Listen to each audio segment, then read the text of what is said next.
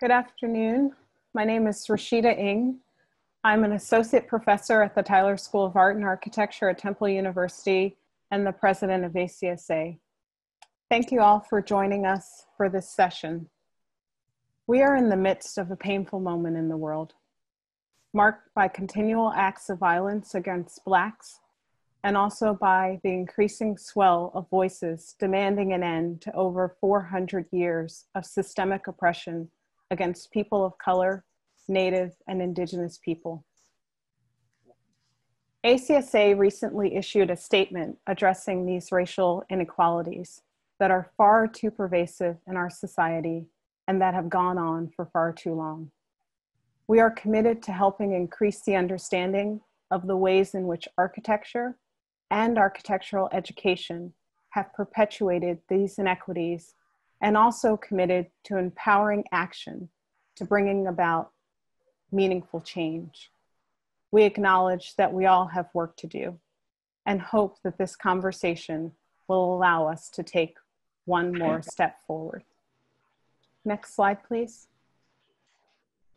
Over the past few months, ACSA's board and staff leadership, including Mike Monty, Eric Ellis, Kendall Nicholson, Danielle Dent, Lynne Dearborn, Robert Gonzalez, and I have engaged in racial justice training. Our schedule for this work was slightly disrupted by the pandemic, so we still have not completed all of our workshops. However, we understand the moment that we are in and the urgent need for action. We also know that some of our members have been engaged in social justice-oriented work for many years outside of ACSA, and we hope that you will join us as we deepen our attention to racial equity. We have some brief remarks to share with you, including an overview of ACSA's previous work in this area, some reflections from our current training, and an overview of what we plan to do next. However, we have reserved the majority of our time together this evening for discussion, and we welcome the opportunity to hear from you. Mike? Thank you, Rashida. I will talk briefly about some of ACSA's efforts to address the underrepresentation of people of color in architectural education. This is not a thorough or wide-ranging history, but attempts to bring some context to what we want to discuss in this session. Diversity has been on the list of priorities for architectural education and practice since before I started at ACSA in early 2004.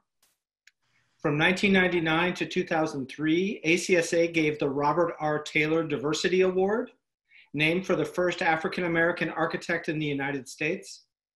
Yet the award said very little about race because it was intended, quote, to promote and increase exposure of architecture students to a more diverse range of architectural curricula and practice through faculty development. In 2005, with the participation of the collateral organizations, AIA engaged the law firm Holland and Knight to do an audit of existing demographic data concerning the architecture profession. Among the report's recommendations was to track the trajectories of students entering architecture school and through their careers to better understand what happens to the relatively diverse population of people of color and women who are entering school but not staying in the profession. It was an important realization at the time that schools were more diverse than the profession was. And yet in that audit, we also confirmed that historically Black colleges and universities and the growing number of schools in Puerto Rico were significant sources of the African-American and Latinx students in the ACSA. From that report, NAB took its first steps to modernize its data collection, creating the system it has today and enabling longitudinal data about students and faculty. Taking a look at ACSA's strategic plans and board initiatives over this time, the need to increase underrepresented categories of students and faculty has been included consistently. In 2008, the ACSA board renewed the organization's commitment to, quote, diversity by benchmarking the member schools' diversity plans, programs, and initiatives, and by offering various venues for exchange of information on the topic. The print issues of ACSA News that year featured monthly columns that took different approaches to the topics of race, ethnicity, and gender.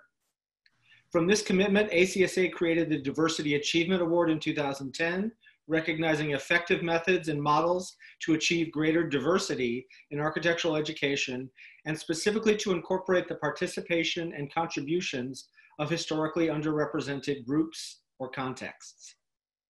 It was not until 2015 that ACSA rewrote the strategic plan and began to prioritize equity and inclusion as opposed to diversity. Our education and leadership committees have produced various documents and conference sessions since the latest strategic plan was rewritten. In 2017-18, the Education Committee created a journey map that used socioeconomic equity to frame the path through architectural education and into the profession. They also produced the report Moving Toward an Equitable Future, which culminated 2 years of data collection and conversation about ways schools actively seek to increase diversity and equity. Finally, ACSA's research capacity has grown over the years to include efforts to provide demographic and other data on architectural awards, student enrollment, faculty and administrators, and the career trajectories of graduates. To me, the arc of the approximately 15 years of history that I'm talking about shows a growing level of consciousness about what is actually required to realize change.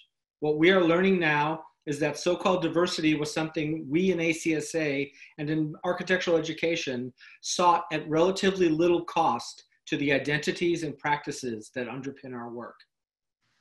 We are realizing that the dream of so-called diversity in the academy and the profession was premised on many people being recruited into a culture that itself has changed very little. I think we are now at a new point. Thanks, Mike. As Mike described, ACSA has sought to advance diversity for some time, and over the last 5 years during my time on the board, we have reaffirmed this commitment, seeking to become more inclusive and ultimately more equitable.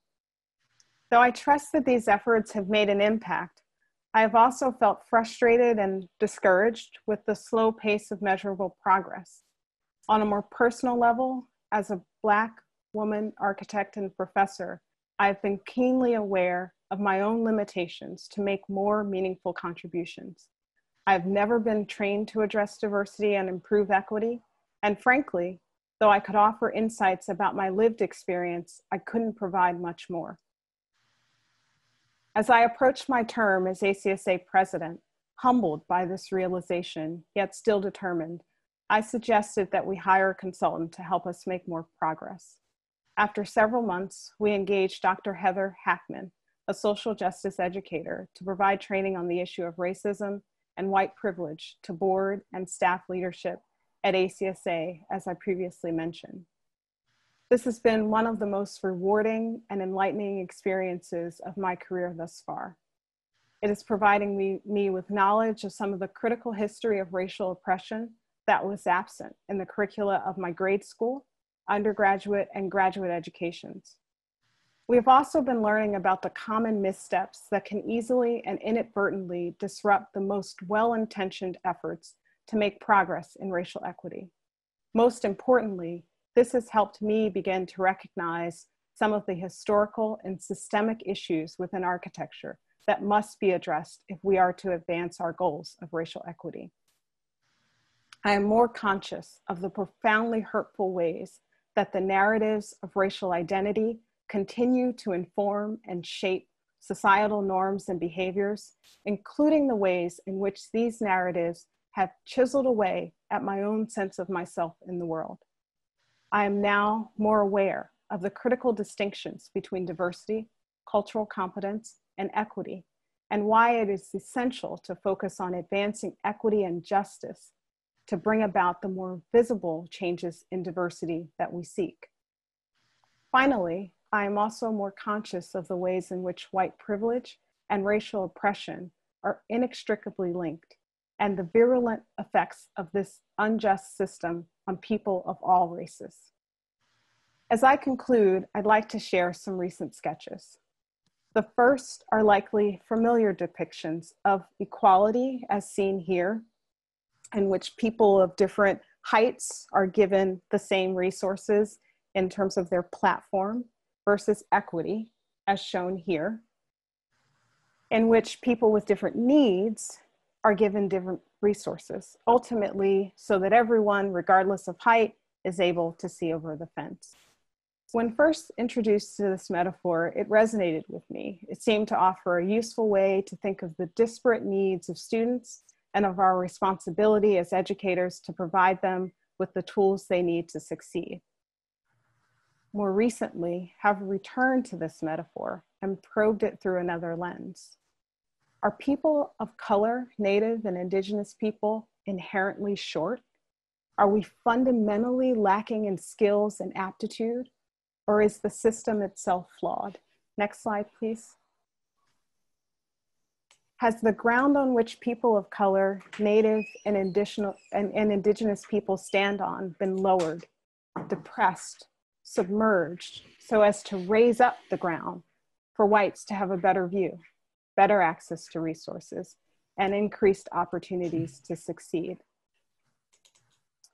In our recent statement, ACSA committed to making architectural education more accessible, inclusive, and equitable to eradicate these long-standing inequities and to level the so-called playing field. Lynne will now share some remarks about these future plans. Greetings. My name is Lynne Dearborn. I'm a professor at the University of Illinois and the president-elect of ACSA. Throughout my career, I focused on the importance of supporting diverse individuals in architectural education and in the profession. I've sought to understand needs in underserved communities and for vulnerable individuals, to support architecture that addresses those needs, and to give students opportunities to experience how the built environment disadvantages segments of the population as they go about their daily lives. This work has given me knowledge about what doesn't work. But despite more than 25 years of focus, these efforts have felt insignificant against the substantial change needed to create a more just world. In 2016-17, I chaired ACSA's Education Committee. Part of the committee's charge was to provide ACSA with a clearer picture of diversity in architectural education and recommend best practices to help member programs increase their demographic diversity. We ended the year with a list of 77 things you can do to make your program more diverse and welcoming, the basis for ACSA's Cards for Equity. I thought this effort had really made a difference when I walked into a School of Architecture executive committee meeting and saw the Cards for Equity sitting on the table in front of the director. We discussed the cards and how the school might implement some of the actions they outlined. Despite a historic representation of diversity for the school's executive committee, 4 females and 1 male, the actions we vowed to take didn't result in groundbreaking change.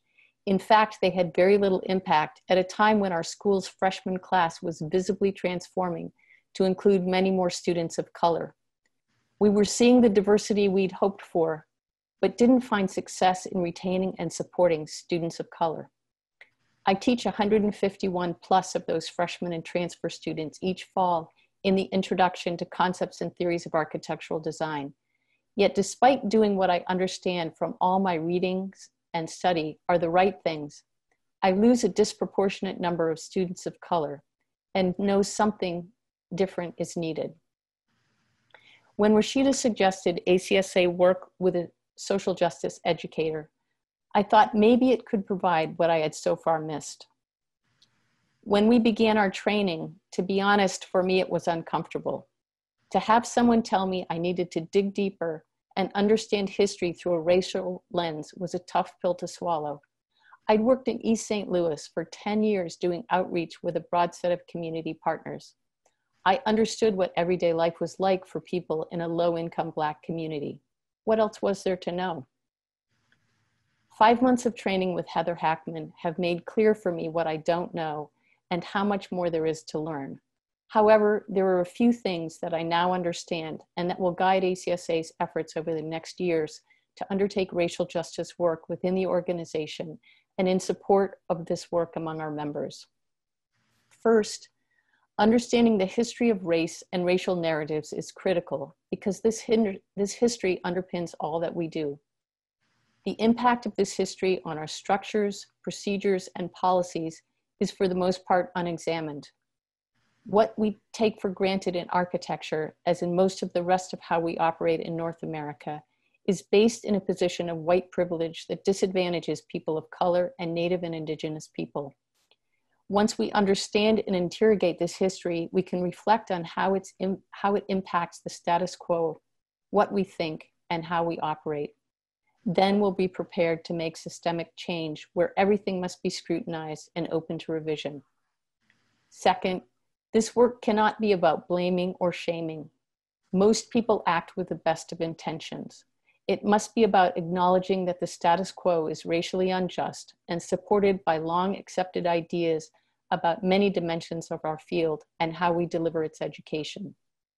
For example, what makes compelling architecture? Accounts of the best ways to teach architecture, and a mythology about the profile of the best students, designers, and architects.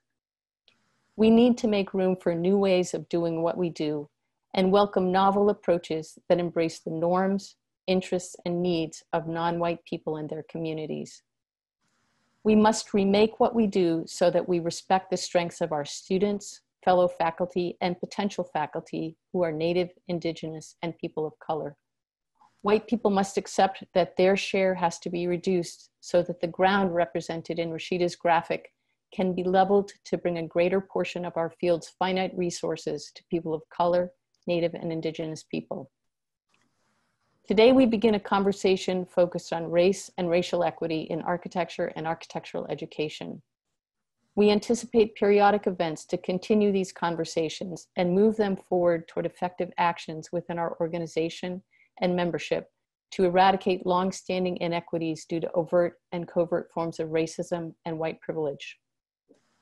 At the same time, at the level of the organization during my term as ACSA president, we intend to initiate a process to examine the organization's programs and operations through a racial equity lens.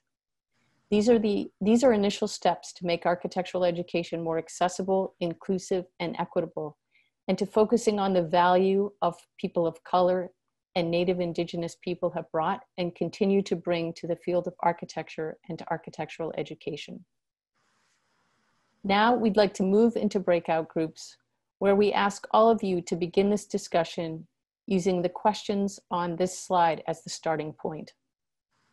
What conversations are happening in your school? We're interested. We want to know where this is going.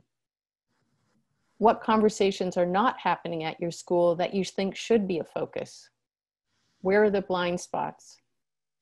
What systems do you see in academia that reproduce racially unjust processes and outcomes? And what systems do you see in practice that reproduce racially unjust processes and outcomes?